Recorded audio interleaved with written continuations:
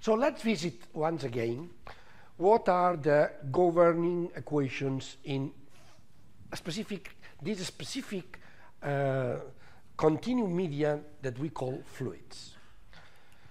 So first we have the classical conservation of mass principle, the classical continuity equations. Notice that here we start also using the upper dot to denote a material derivative with respect to time. Here we have the Cauchy's motion equation that comes out from the linear momentum balance. We have here, we recognize that equation. B dot stands for the acceleration. Then we have the angular momentum balance equation, the symmetry of the Cauchy's stress tensor, the energy balance. That's what we saw as common of fluids and solids. This stands for any continuum media. And this makes a grand total of 8 partial differential equations. And then, on top of that, we obtain, after visiting the second principle of thermodynamics, the Clausius-Planck inequality and the heat flux inequality. I insist that these are not equalities, these are not equations, they are inequations.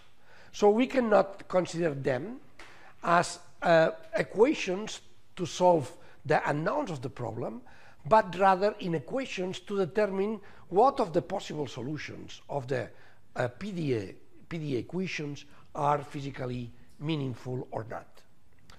So after that, we have that is common for all solids and fluids, and then specifically for fluids, which just saw what we call the constitutive equations in the general sense for fluids. So here we have the thermomechanical constitutive equations. The stresses are related to, in that case, is not the strains, but the rate of the strains in terms of the viscosities lambda and mu. And then that's a newness that appears in fluid mechanics. We have the thermodynamic pressure, P. So the stresses have a part which is the pressure plus something that resembles pretty much the elastic constitutive equations, just changing lambda and mu by viscosities and changing the strains by rate of the strains here. So this is a set of six equations. Now I am already considering the symmetry of sigma. Then we have some equations that we haven't explicited yet, which is the entropy constitutive equation. Typically is again an equation that provides what is the value of the entropy in terms of the rate of strains, the density, and the temperature. Then we have the thermal constitutive equation, the Fourier's law, which said that the heat conduction vector is proportional to the gradient of the temperatures through the conductivity property K. And then finally we have 2 additional algebraic equations that provide what is the internal energy, the density of the internal energy in terms of the density and temperature, and that is what you call the caloric state equation. And then we have that one which states a relationship between the density, the pressure, and temperature, which is called the kinetic state of equations.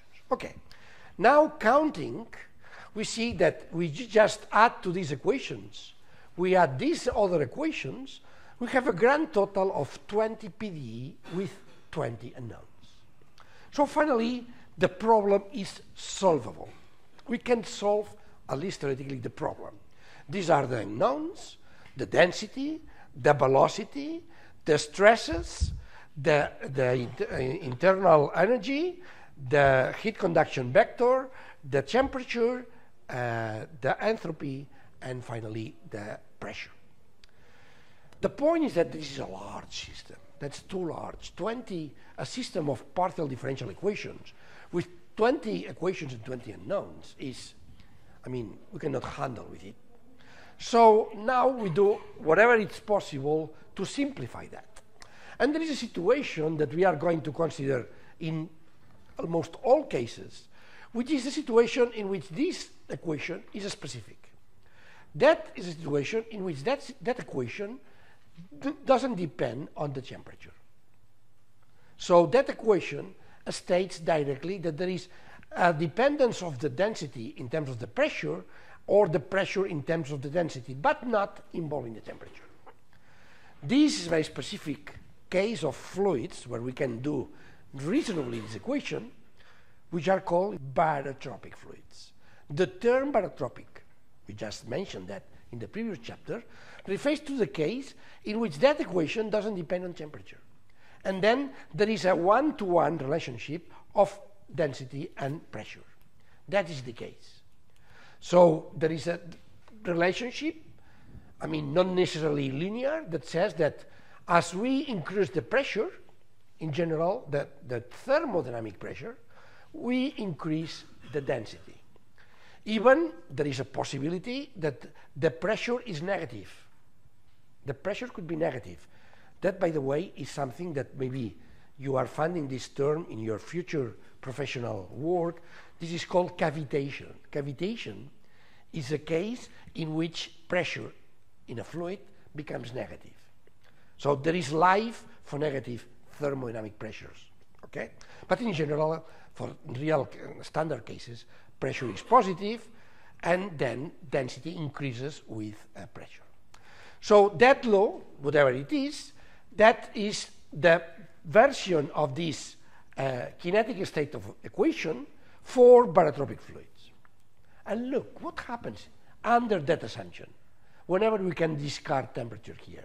That from all the equations we have just seen, we can just pick up a number of them, typically the conservation equation, which is one equation, the continuity equation, the linear momentum balance, the Cauchy's equation, which are 3 equations, the thermomechanical constitutive equation, which is for Newtonian fluids, is that one, which is 6 equations. I've already considered the symmetry of sigma here, and then this equation, which is the version of the kinetic state equation for barotropic fluids. And look, if we count here, we count that we have 11 equations with only 11 unknowns.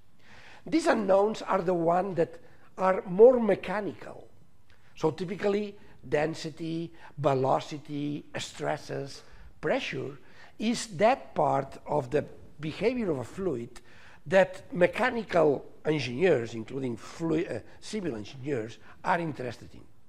Of course, there are other variables, which are, the temperature, the entropy, the flux, the conduction flux vector, but these can be obtained in a second stage by solving the remaining equations.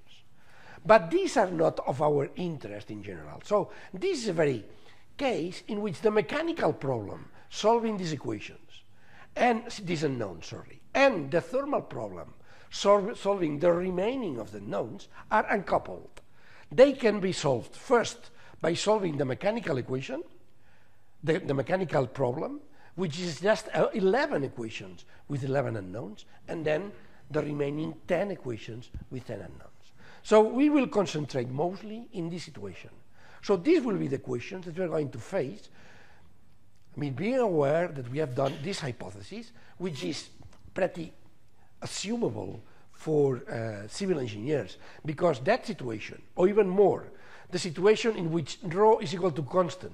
So when this curve is a straight line, horizontal straight line, rho the same constant for every pressure, which is mostly reasonable for our fluids, typically water, okay? But it's a specific case. Incompressible fluid, that means the density is equal constant, is in a specific case of this kinetic state of equations for barotropic fluids. Okay? So this is a scenario where we are going to work.